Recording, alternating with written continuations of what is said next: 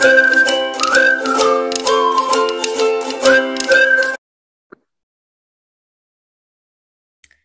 hi all, welcome back to my YouTube channel. And if you're new to my channel, don't forget to like, share, comment, and subscribe to my channel.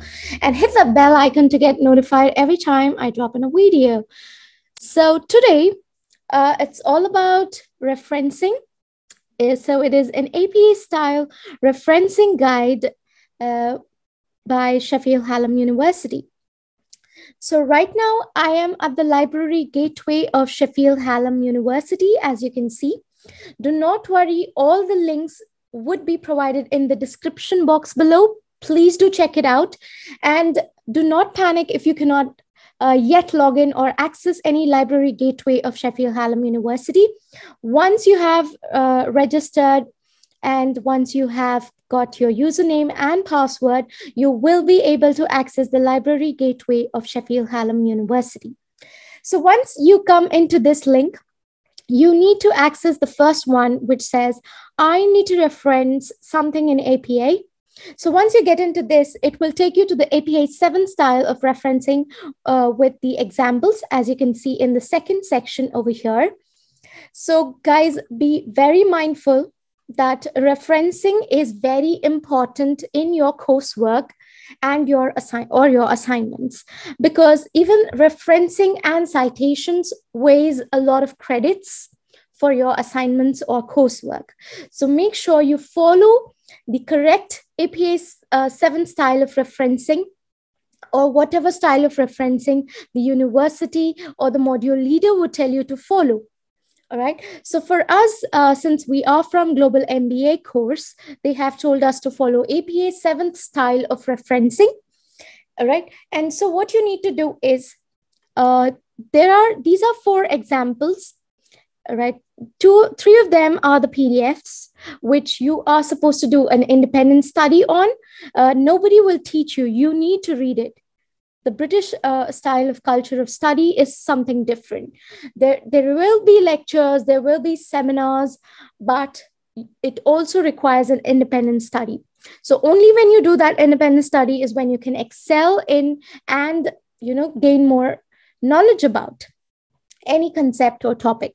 So here, these are the 3 PDFs, and this video will also be followed by a virtual video, which is provided by Sheffield Hallam University, which will help you to understand the APA 7 style of referencing, a short video for all the students. And yes, so I would just give a glimpse of it. So I'm going to the 3rd document, your guide to APA 7 style referencing, sources and examples. All right, so I would straight away go into maybe a book. All right, so the type of reference here is a book. So always remember, you would, for your coursework or your assignments, you would, dig the solution or whatever concept or knowledge that you want from a variety of resources or sources. All right, so it might even be a book that you would refer to, a journal article, an ebook, and newspapers, magazines, journals, and then web sources, web page, blogs, Twitters, tweets, Facebook, Instagram. It can be from any social media, and even Blackboard for that matter. Okay, and referencing could be also used in your dissertations and your coursework or assignments as well. So these are the multi-million, ways or sources that you can always reference from or pick your knowledge from or concept from. So the type of source that I am going to just talk about for a minute is on the type of source that is print book. So here the APA format says authors, full stop, then the year of publication in brackets, full stop, and then the title in italics, full stop, followed by the edition, okay? And then you can also put the publisher's name. So here, for an example, it says Dval K, full stop. So Dval is his last name and K is his first name or the initials. And then followed by the year 2017. and followed by the title of the book, which says, My Name is Leon, and then followed by the publisher, which is the Penguin Books. Right? And the example citations would be DVAL, 2017 in brackets, all of them in brackets, or excluding it from DVAL, then, just brackets 2017 as well. So these are the sample citations that you can use. So make sure you remember that citations will come always in your body of your assignment or coursework or dissertation, whereas the reference that you can see here would come at the end. That would be before your appendices, after your conclusion would be your references. Okay. And also, if there are a lot of authors in one book, say in this, for example, there are 3 authors for one book. So you can citate it as et al. So Kane et al. 2018. So Kane would be the first author of this book, or whatever you can see on the reference. That is the name you would take for the citation. Okay. And also I would like to show how you guys can, copy the referencing style from Library Gateway. Say, for example, you have a book that you want to citate from. So for example, Exploring Strategy Text. Okay. So once you find this book in the Library Gateway, what you can do is scroll down to the end of that textbook details, and you would have reference. So just click on reference, APA 7 style. You can select the type of style that your module leader or the course would demand for. And for me, it was APA 7 style. So I would click this, and it will generate your reference for this particular book. So I would copy it, and I would maybe use wherever I would need it to. So for example, I would paste it here. So this is my referencing, and there are a lot of authors in this. So how would I citate many authors of this book is, what I'll do, I'll just increase the font so that you guys can see it. So now I would just pick up the first author, and I would cite it as et al. And I could pick the year of that textbook as 2020. And say, suppose you want to reference this as this, you can also do. So these are the 2 types of citations that you can use for one reference. Because if there are 2 or more authors, it is better to cite it as et al. So that you can save your word count limit, because every assignments will have a word count limit as per your course demands. All right. So thanks for listening. And there will be a short video that you guys would also be watching till the end, and make sure you stay tuned and you will understand this whole process. Thank you. A short presentation to let you know some of the changes as the university moves to APA 7 from APA 6 referencing. They are minor changes, so please don't worry, and there'll be plenty of support, but this should take you through the main things you need to know. APA 7 is a referencing style recommended for most courses at Sheffield Hallam, and this style is widely used in the UK and across the world. And you will find the majority of online reference generators and providers have already made the move to APA 7. Please follow the guidance you are given in your module documents by a tutor. Remember, your Hallam library is supporting the move to APA 7, and in terms of support, please use referencing at Sheffield Hallam University Guide, available through Library Online, where you will find guides and quizzes to help you develop your referencing skills. You can also use Library Online Chat for any referencing queries. So here is a quick reminder of what a reference looks like and the different parts you need to include in your reference. Now, the first thing to note is there are no real changes to your in-text citations. There's still author date and just a page number when needed. There is one thing though, in terms of authors, that is very helpful. With APA 7, if there are 3 or more authors, you only have to put the first author and et al. In your citation. That's in the text of your assignments. So that should save you some time and hopefully a few words. Now, in terms of your reference list, there are again just a few changes to be aware of.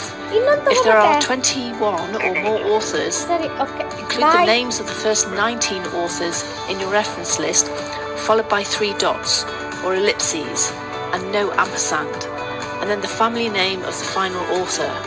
There should never be more than 20 names listed in a reference.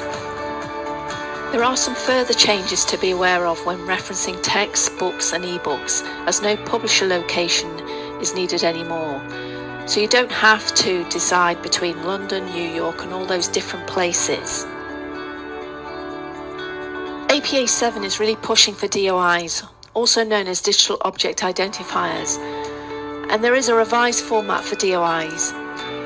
DOIs are like a barcode for a product, and they're very common for ebooks and digitally available journal literature. So if there is a DOI, then do include it and follow the format that you can see here. If you cannot locate a DOI, there probably isn't one available for that source, so include a full web address instead. APA 7 also recommends live links to be included in your reference list. You don't need to include a retrieve from date for many of the online sources such as ebooks, online journal articles and documents from websites. Some web pages, however, contain rapidly changing information such as stock market, statistical or demographic data. When the contents of a website is designed to change frequently over time but is not archived, make sure you include a retrieval date in the reference. The example here is from the London Stock Exchange website. Another example of a source requiring a retrieval date is a Twitter profile. Let's take a look at a few examples using APA 7. The first example here is an ebook with a DOI. So you can see here, this is the standard format and not much has changed. You've just got author, date and title in italics. You also just need to include the name of the publisher, not the place of publication, and then the DOI. This is an ebook example with no DOI, so the reference includes a full live link. This book is from one of Hallam Library's ebook platforms, ProQuest eBook Central.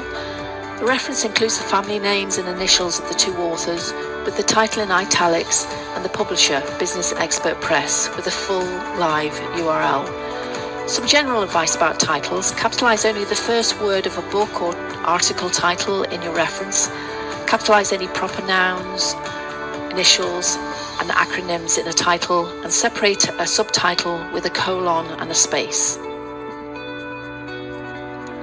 This is another ebook referencing example showing a title from Biblio collection. This is an e-textbook platform and there are over 90 core texts which may be included in your reading lists and can be found using library search. This example includes the 2 authors' family names and initials with a publication date. The title is in italics and it is the 3rd edition published by Oxford University Press. There is no DOI available for books in this collection, so the reference includes the full URL instead. Let's take a look at journal literature. This is a journal article with a DOI. There are 2 authors, a publication year and a journal article title. The title of the journal is Business and Professional Communication Quarterly, and the volume number is also in italics. Include an issue number in round brackets and the article's page numbers.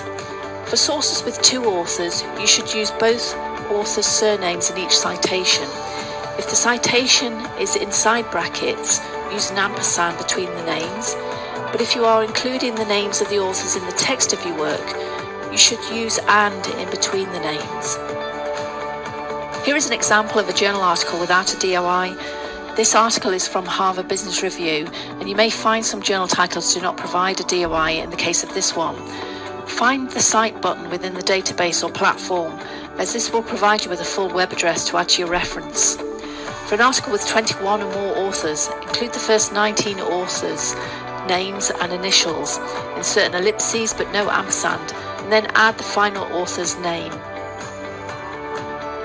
APA 7 has included more guidance about referencing and citing social media content such as Twitter, Facebook, Instagram and LinkedIn. Include the name of the page, the content or caption of the post, and just include the first 20 words as the title. Some content may include non-standard spelling, hashtags and emojis.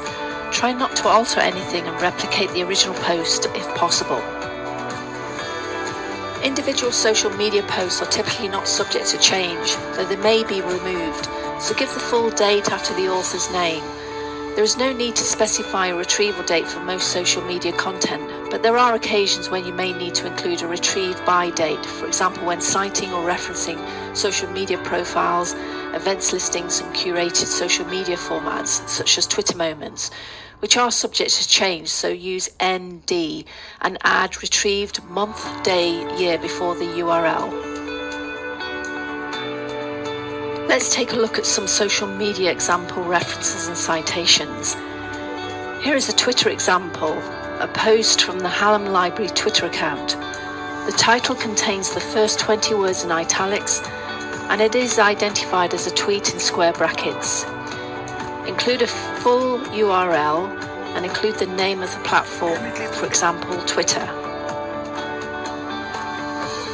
This example is a citation and reference from the National Trust's Facebook page with no date, so a very similar approach to referencing Twitter profiles.